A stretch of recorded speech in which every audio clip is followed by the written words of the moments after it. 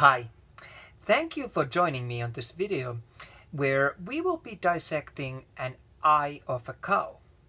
It gives us a good model of the same structures that we can see in a human eye. And we should start by examining the external structures. Note the thick layer of adipose tissue. This serves as a cushioning around the eye, protecting it, filling spaces, and so on. Let's start by removing some of this fatty tissue.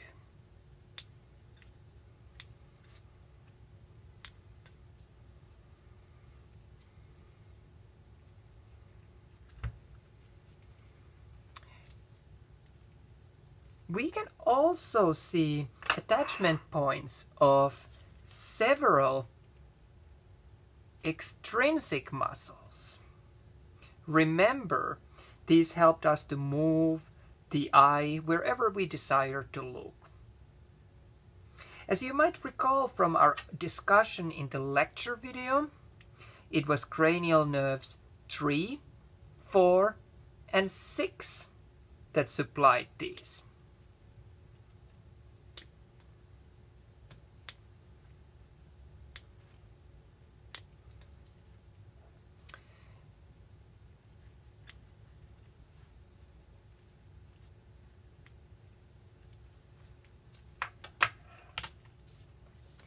Let's see if we can find our optic nerve. Remember, this was our second cranial nerve. To expose more of it, we need to remove some further adipose tissue and also muscle tissue.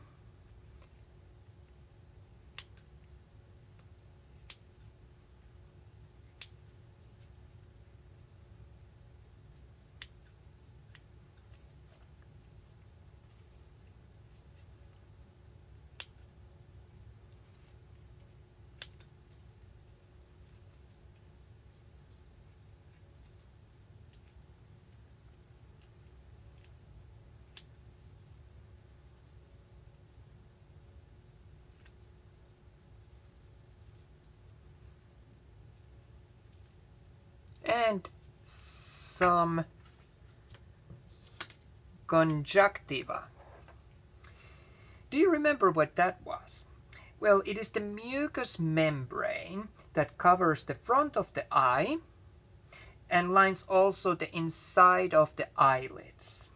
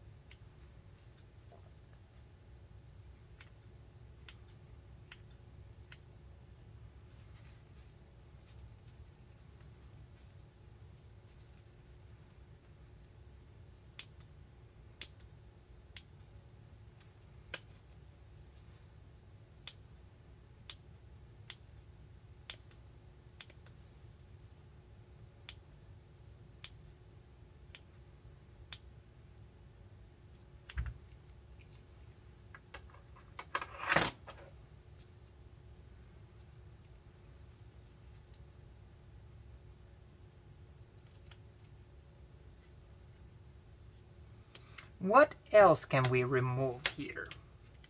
Sclera. Sclera was the white part of the eye surrounding the cornea. So we can remove some remains of that too.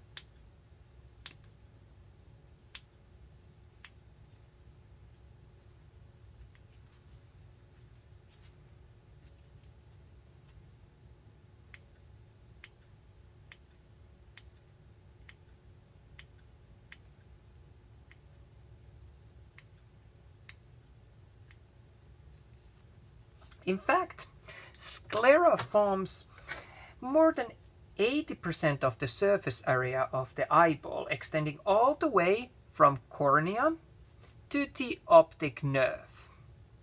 So although we cannot see much of it on an eye in situ, there is much more of it here when we do not typically see.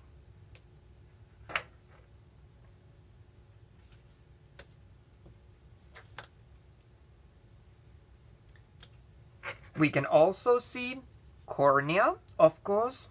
Cornea was the front surface of an eye. Typically it would be clear, but it often happens in these specimens that it becomes cloudy over time and storage. This structure lies directly in front of the iris and pupil and allows the light to enter into an eye. Okay.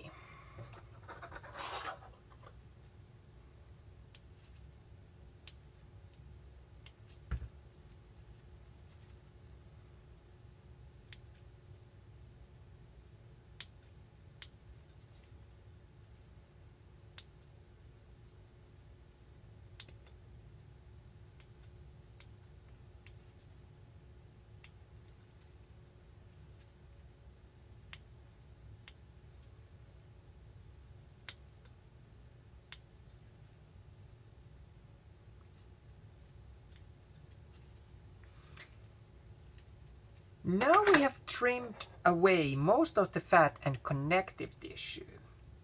The optic nerve is still intact nicely here. Now comes some skills parts. We are going to hold the eye with cornea facing downwards and carefully make an incision into the sclera, a little above the cornea.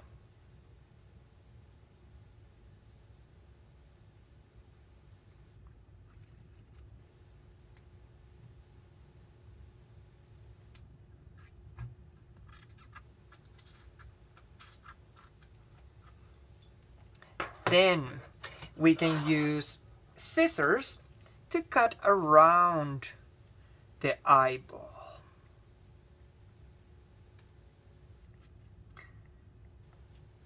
We can follow the line of cornea's edge.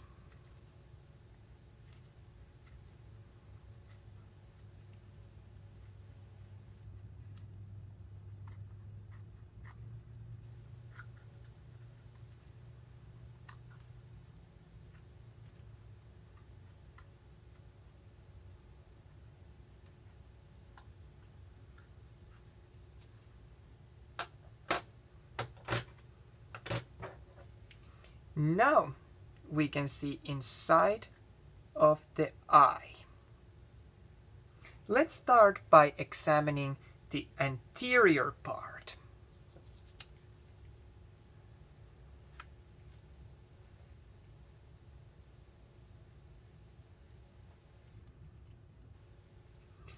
Here we can find ciliary body, which is the black pigmented body that appears in a halo encircling the lens.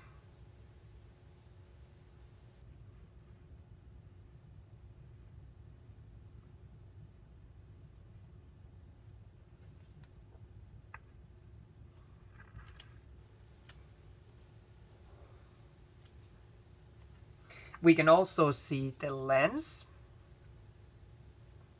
This biconvex structure is opaque in preserved specimens, but really clear in a living.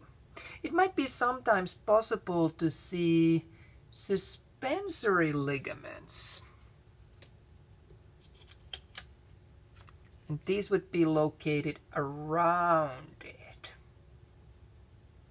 These were the delicate fibers that attach the lens to the ciliary body.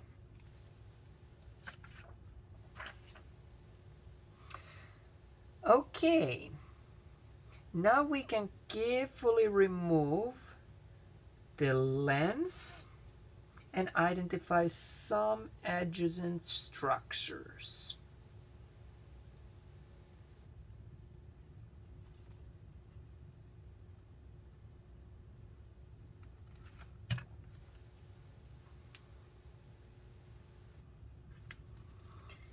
We can see iris, which is continuation of the ciliary body on the anterior surface, and it is penetrated by the pupil.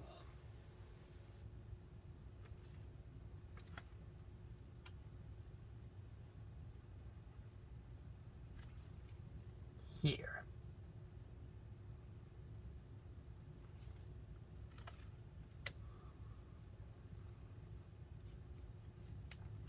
Also note the cornea. This, as we saw earlier, the more convex anterior-most portion of the sclera. Remember how we saw it from the exterior investigation of the eyeball. Again, this would normally be transparent, but becomes cloudy in the preserved specimens.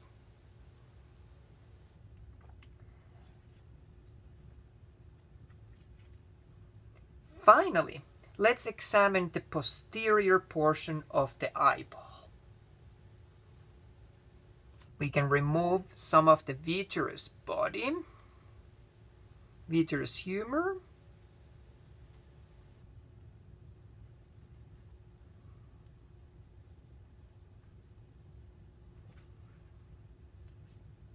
this is the transparent gelatin-like inconsistency. Let's identify a few more structures. We have retina. Here the neural layer may appear as delicate whitish, little crumbled membrane that separates easily from the pigmented choroid.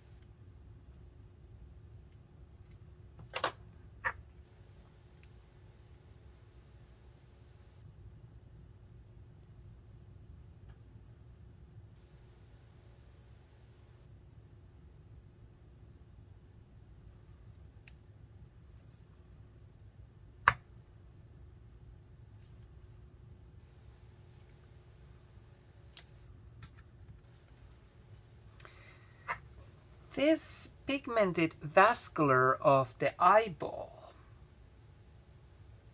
you will see that it appears in this beautiful color or mixture of colors in this cow eye because of a special reflecting surface. This surface reflects the light within the eye and is only found in animals who deal with low intensity lights. It's not found in humans.